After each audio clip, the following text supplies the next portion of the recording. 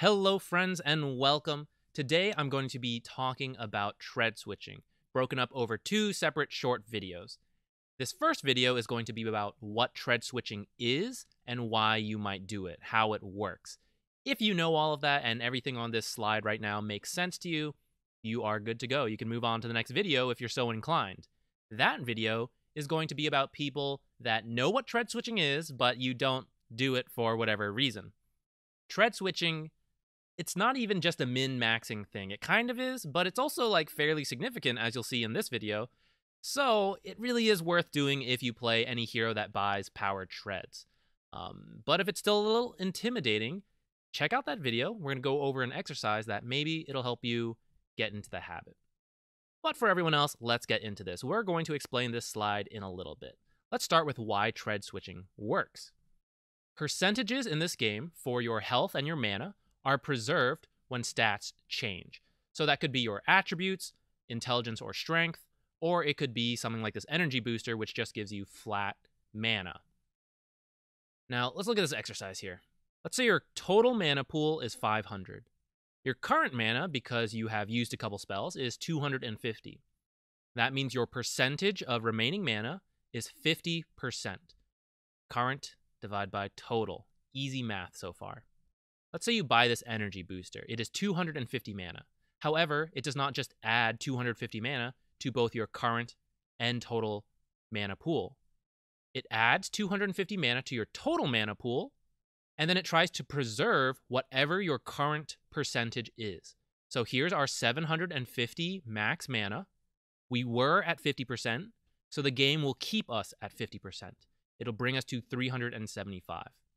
If you were already at 500 out of 500, 100%, and then you buy an energy booster, you will be at 750 out of 750. Whatever your current percentage of current mana to total mana is, when your stats change, it will keep the percentage, and the current mana will reflect whatever that percentage is, whether you're going up or down. So then, when it comes to power treads, you can switch between all three attributes. That means there are a variety of ways we can use this. Arguably, the most important one is to cast spells on intelligence treads, because you're going to have a little bit more mana, and the end result is that you use less mana per spell cast. So let's say you don't power tread swap at all. Your total mana is 500, your current mana is 500. You're at full mana, great. You use 75 mana on some spell cast. I apologize for this weird fraction. This is like the easiest way I could get it in PowerPoint. But you use 75 mana. That's what's happening here. And you end up at 425 out of 500. This is 85% of your current mana compared to your total mana. Now, because you didn't tread swap, that's just where you end up. Now, if you tread swap, so we're going to be at 500 intelligence while on agility treads. You swap to intelligence treads, so you get an extra 120 mana from that 10 intelligence. Because we're at 100% when we start, we're at 620 out of 620 now. We use 75 mana because the spell cost doesn't change. So it's 75. And we end up at 545 out of 620, which is 87.9% of our current mana compared to our total mana. And so when you switch back, when you switch back to your agility treads, you actually end up at 439.5 out of 500, which is 14.5 mana saved. Whoa, that's crazy. Every time you tread swap, you save this amount. Now, it could depend on what your current versus total mana is, like maybe you have a bigger mana pool, maybe the spell's more expensive, stuff like that. That'll affect how much mana you save, so it's not like every single time you do this, you save 14.5. In this particular example, you do save 14.5. The number kind of varies, but 14.5 is kind of significant, In this case, it means that every time you cast a spell up to 5 times, you have then saved enough mana to get another, free spell cast off. It's not really free, but you saved the mana by doing this trick. Now, mana is not the only case this works in. So let's take health, healing. If you're on strength treads, which gives you 200 HP from the 10 strength, let's say you're at 900 total health. You're sitting at 200 because you were just in a fight, and now you want to salve up, which will heal you 400. you end up at 600 out of 900, which is 66.7%. And again, you didn't tread swap at all, so that is where you're at. Now, if instead you first reduce your stats, your health, by going to agility. So first, here's our stats on strength treads. We move over to agility treads, so we drop down to 155.5 out of 700. Because this, I didn't put the percentage here, but this is actually about 22.2%. And so when we switch down, we reduce 200 health. The current health matches, but it's okay because it's going to end up higher. We heal that same 400, and we end up at 555. This may look lower than this 600, but the percentage of what it is at is higher. So when you switch back to strength treads, you end up at 714 out of 900. This being an extra 114.2 extra heal. That is a lot from yourself. And so this is why you'll see people, so there are other ways besides tread switching, but you might see someone backpack certain items or drop them before using a bottle or a salve. This is why. This is a lot of extra healing when you switch your stats around like this and play this weird numbers game. The last case is for when you take damage. It is generally better to be on strength treads. So let's say you're an agility hero, you're sitting at full health, and you see some spell coming in, and it's going to do 200 damage. You just take the damage, you don't tread swap, and you end up at 500 out of 700. That is 71.4%, and no tread swapping, so that's where we're at, blah, blah, blah. Now this time, you see the spell incoming, so you're going to switch to strength treads. So we're sitting at 700.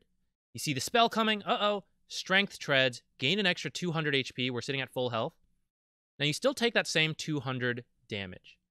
But because we're at strength treads, we're now at 700 out of 900, which is a higher percentage than what we were before. So when we switch back to agility treads, we're actually at 544.4. 44 extra health you now have because you swap to strength treads. This is pretty good. That's like an extra auto attack or two, depending on the game, that it takes to kill you. So it isn't this like 1 HP here, 1 mana here. It's like a sizable chunk in the early game. Now, a point of nuance for taking damage. Anytime you take magic or pure damage, it is better to be on strength treads. Technically, when you take physical damage, there is a threshold where being on agility treads to get that extra little bit of armor is more efficient. But it varies depending on how much health you have and how much armor you have. And so it's practically impossible and to very little benefit to memorize that chart, but it does exist. Actually, I don't know if anyone has it out. I did the math in the past. I have it somewhere. They changed the armor formula. It's a little different now, but the general rule from that math is that it is just easier to just be on strength treads. It will generally be better, and there are only niche cases where being on agility treads for physical damage is better. It's just easier. Make it easy on yourself. Strength treads when you take damage. A few points to end this video. Tread switching only works for flat values. So what I mean by flat value is that a salve heals 400 HP. That's it. That's what it does. This spell does 100 damage. Those are flat values. Then tread switching is good. If it's a percentage, so say Fountain. Fountain heals you a percentage of your health and mana. It doesn't matter what tread switching, like any of the attributes you're on, won't matter. Because let's say like a 10% heal. It takes 10 seconds to heal 100% from 0. So gaining more or less health, like, doesn't matter. It's 10%. So it's always the same. You don't need to tread switch. Then, the lower your total HP or mana pool is, the more important it is to tread switch. And along that same vein, the higher the cost, the spell cost, the damage, the heal is, it matters more to tread switch. You don't really need to remember those last 2 points, to be honest, though. Tread switching, when done correctly, is almost always good. I can't think of why it would be bad, but I'm going to cover my ass and say almost. It's always good to do, okay? I commit. It's always good to do, as long as you're doing it correctly. So, you don't really need to know, well, technically I saved a little less mana than if I had been here. Yes, it's a little less efficient, but it was still positively efficient for you. Like it benefited you to tread switch. So just do it if you can. Now, a couple general rules to make it easier. Be on strength treads when you're taking damage. I know we mentioned the nuance, but just strength treads is just easier to remember. So strength treads for any kind of damage. Anytime you heal HP or mana, just be on agility treads. Again, a little bit of nuance here. Technically, you can be on strength or agility treads when you are healing mana, or intelligence or agility treads when healing health. But the common factor there is being on agility treads. And so you don't have to think about it.